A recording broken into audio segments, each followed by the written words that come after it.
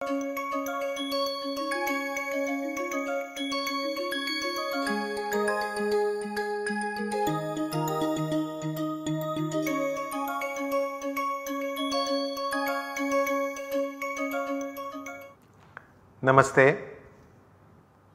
We have already discussed financial statements now.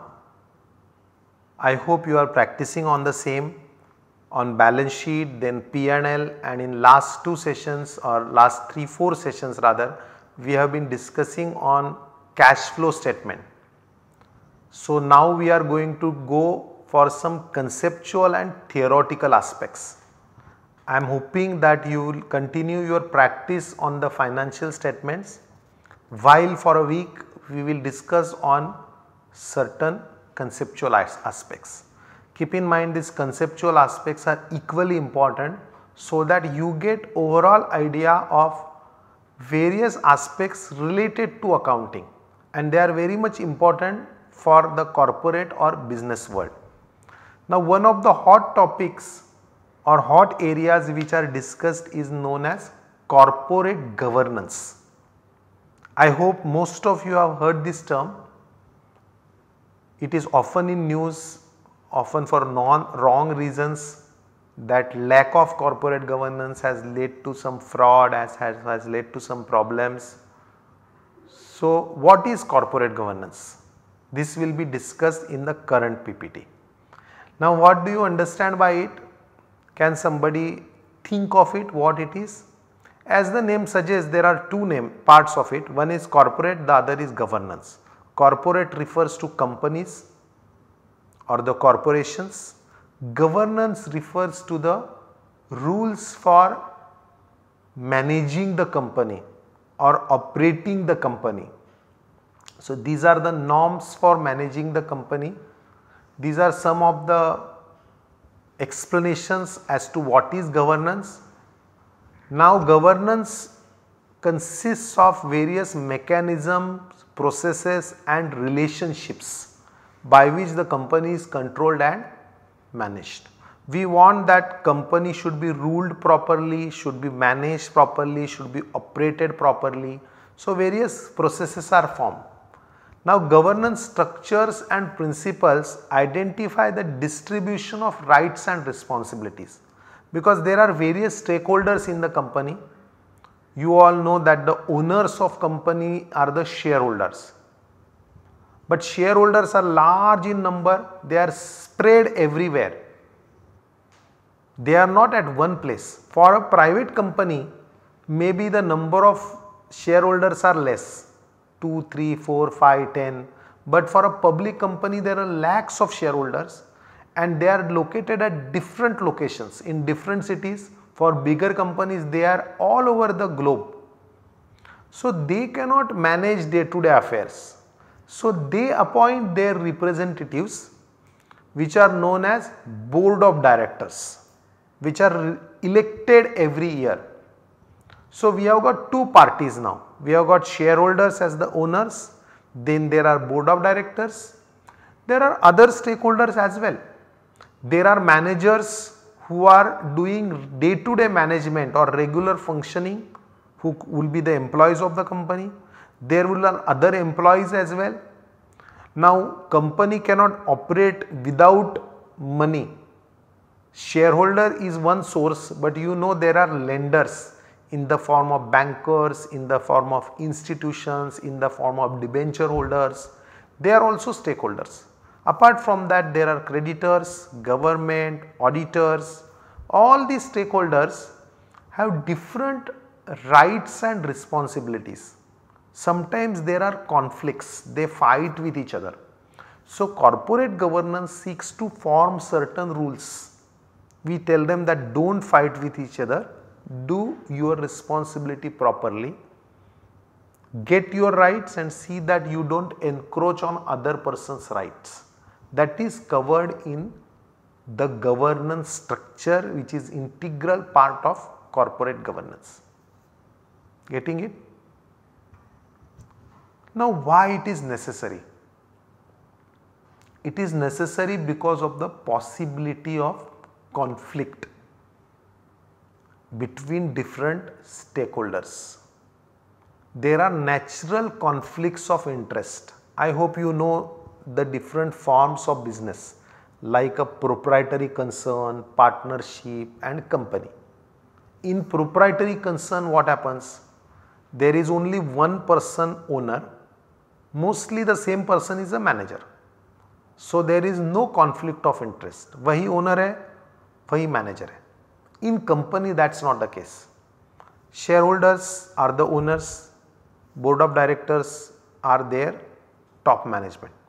So there is a conflict. Shareholders want more profit, board of directors want more remuneration.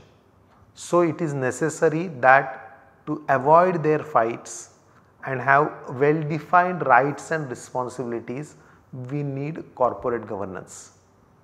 So what these do is, corporate governance practices is an attempt to align the interest of each other, to tell them that don't fight, have such a mechanism or arrangement or process where all the stakeholders benefit, and naturally in the process the company keeps on growing healthily. Getting it? Now these are the main principles of corporate governance: transparency, accountability, trusteeship and ethics. I think you understand all these terms. Transparency because shareholders are far away, lenders are at one place, customers are at other place. They all want to know about the company. So company should run its affairs in such a way that necessary information is available to all. Board of directors should not do partiality, that they will have some information or their relatives will have some more information while other stakeholders are kept in dark. That will give a wrong signal to the people. So one of the essential principle is transparent operations or transparent governance system. The second is accountability. Now those who are running the company either as board or as employees, they should be accountable. They are taking remuneration, they should be accountable for their decisions. So accountability. Next is trusteeship. It is very important that board and the managers consider themselves as trustees.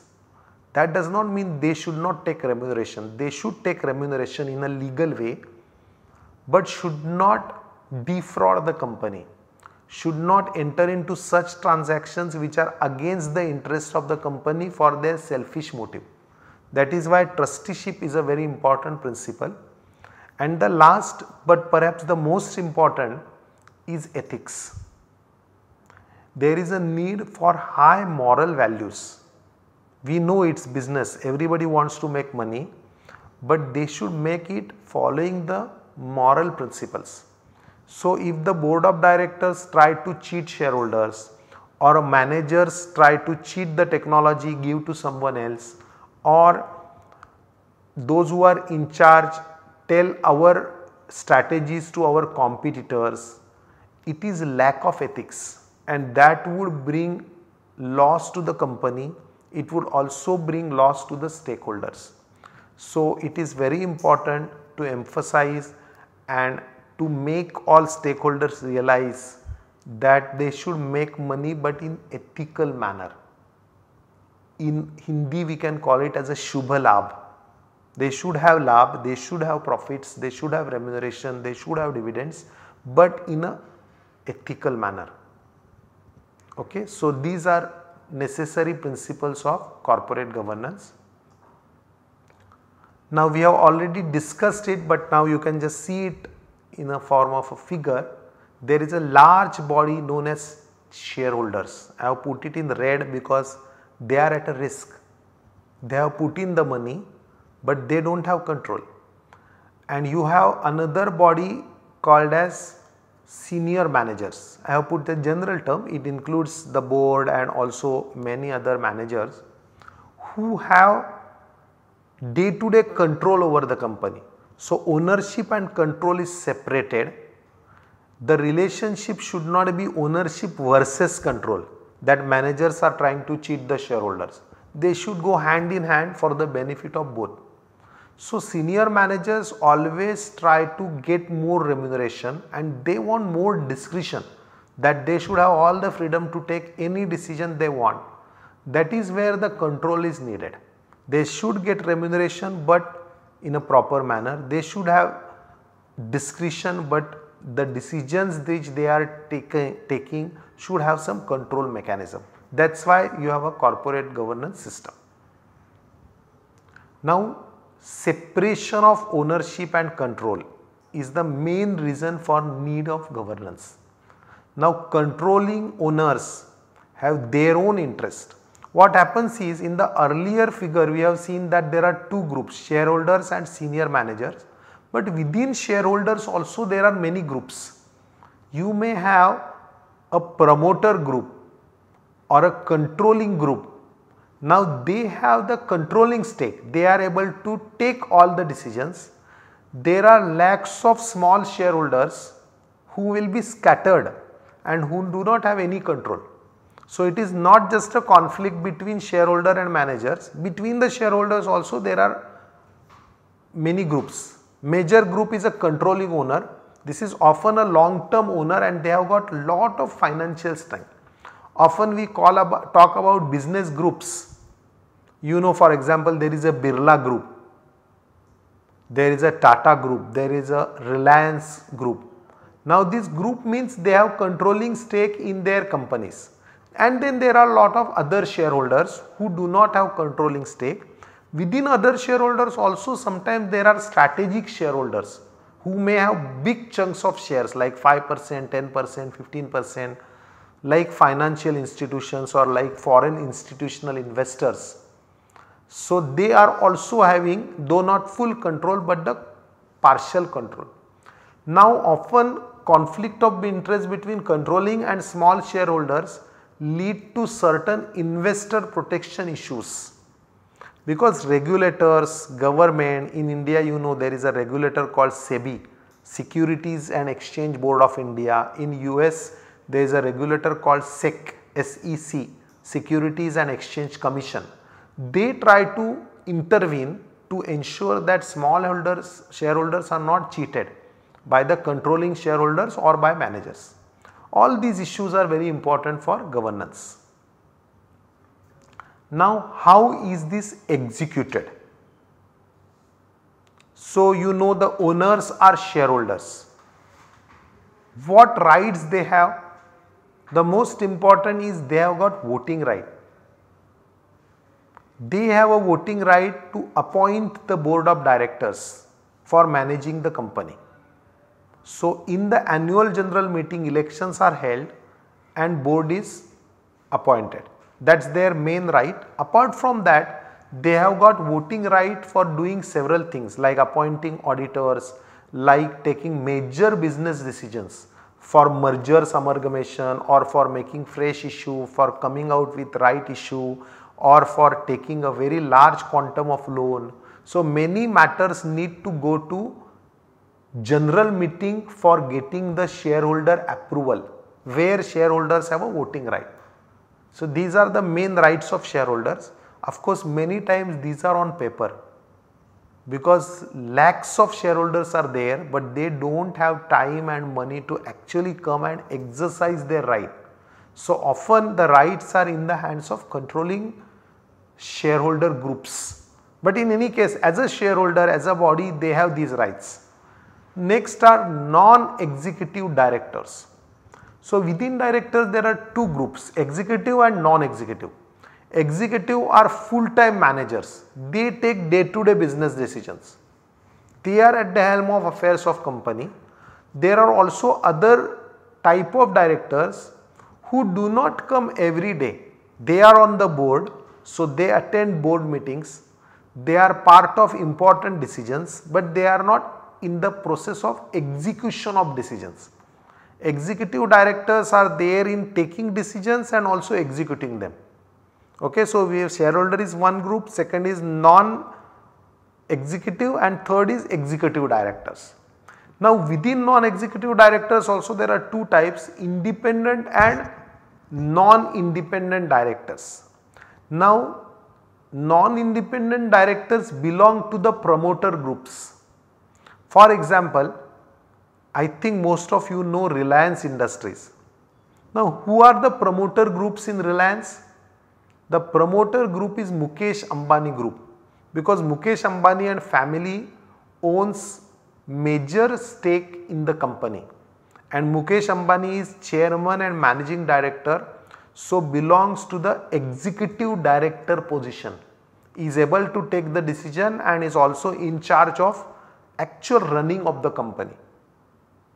Now, in the non-executive director, we have got wife of Mukesh Ambani, Neeta Ambani. She is not day-to-day manager or executive director, but she cannot be considered as independent because she belongs to Ambani family. That is why she is a non-independent but non-executive director. Getting it? Then there are independent directors. So these are professionals like chartered accountants or cost accountants or lawyers or professors who are many times invited on the board. They should not be from the owner family, but they sit on board for giving an independent view of strategy. These people are called as non-executive independent directors. So are you getting? So these are the major groups. Independent directors are supposed to also maintain the standard of conduct. So if something is wrong in the happening in the company, they sit on the board, they are attending board of directors meeting. So they are able to take major decisions and they should have some check on how the company is functioning. At least they should see that wrong things do not happen. This is expected from independent non-executive directors. Getting it? So this is a major structure. Now here in the graphical form, so you can see here shareholders, they appoint board. Board in turn appoints senior managers for regular running of company. Senior managers in turn appoint employees of the company. So this is as far as the operation is concerned. Now to keep check, you know there are auditors. Who are auditors? Auditors are independent professionals who certify the financial statements of the company. In India, chartered accountants are the auditors. Now, whom will auditors report? Suppose company में कुछ घपला है. When they are doing audit, they realize that there is some fraud. Now, board of directors में से भी कुछ fraud कर रहे हैं या senior managers fraud कर रहे हैं. Whom will they report? Will they again go and tell the board? Because they cannot go and tell all the shareholders. Shareholders are scattered. So within the board, audit committee is formed, and that audit committee should have majority of non-executive directors so that auditors are able to report their findings to audit committee. So audit committee, though is a part of board, is supposed to overlook the functioning of the board, to whom the auditors make interim reporting. This is interim reporting. The final reporting auditors will make directly to the shareholders, but that is in the AGM. Are you getting? During the year, as and when the things are happening, the auditors will provide their reports to audit committee, who are overlooking the functioning of the board. Now within the board, as we have already discussed, there are two types of directors, executive and non-executive. Non-executive directors are meant to do monitoring function on the executive directors who are running the company. So executive directors are supposed to report to non-executive directors. This is the overall structure. Are you getting it? Now my request is, you have already downloaded the annual report of your company. Go to the board of directors section. They would have given the list of the board. In that list, there will be a category of executive and non-executive directors. So go through that, look at various types of directors. Now further into the structure, we already know there is a board, that is a major body accountable for governance, and that is an elected body by the shareholders. Then there is CEO and team, which is an implementing body, and there is annual shareholders meeting. So shareholders cannot meet every now and then, they meet only once a year, and that is where they review the conduct of the board. Okay. Now a few more issues in corporate governance. One important issue is board diversity. Now if all the members of board belong to the same family, they would think in the same way. The decision making of the company may not be that good. That is why on the board you need different type of people. So over last many years, these principles are getting evolved, that you need more diverse board. That is why out of family or out of the promoter you need some independent directors. There is also now a requirement of having women directors. So all boards for long were all male dominated. Now more and more women are being inducted into the board. There are also other ways to bring in diversity, like employee representatives or representatives of some more groups. Now there are two important positions in the company, chairperson and CEO. Chairperson is the person who heads the shareholders body and also heads the board of directors, and CEO or the chief executive officer is in charge of regular day-to-day activities. Now same person may be chairman and CEO, like in case of Reliance, Mukesh Ambani is chairman, he is also CEO of the company. Some of the groups have done a separation, that have a separate person as chairperson to overlook the activities, CEO for regular conduct of activities. For example, most of the banks, chairman is different, CEO is different. In Tata Group, you know Ratan Tata is chairman of all Tata Group companies, but is not CEO of any company. There are professional CEOs. Nowadays for some of the companies like TCS, even the chairman is not from Tata family, but there are two different persons acting as chairman and CEO. There are some advantages of this separation, though it is not necessary. These are some of the issues. Next is audit committee. I think we have already discussed that audit committee is here to monitor the activities. So audit committee consists of non-executive director and a finance director, because finance director is supposed to help them in understanding the financial statements, but the finance director does not have any voting right in the audit committee. The role of CFO is also becoming important. CFO is Chief Executive Officer, because CFO will be accountable for proper preparation of financial statements. CEO may not have time, of course CEO is overall in charge of everything, but CFO has a particular importance for heading the finance team of the company. Then we have already seen there are independence of the director, but the independence of auditors are also very important. So here we have got auditors which are appointed technically by shareholders, but if auditors listen to everything of the board, then the independence is lost. That is why some principles have been brought in, like auditor should not provide other services to the company so that auditor is independent. Same auditor, if auditing for so many years, they become too much familiar. So you need rotation of auditors. So like this, various principles, new principles are coming in the corporate governance. There is one more type of control known as market corporate control.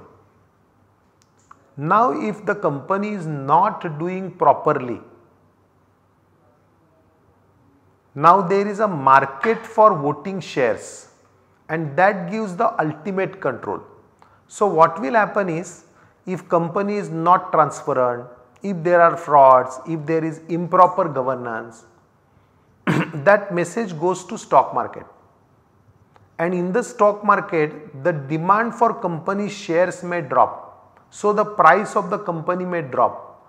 that brings in some check on the directors. That is possible if you have got an active secondary market, there will be some check, because that will prevent managers from becoming lazy or pursuing selfish or unethical practices.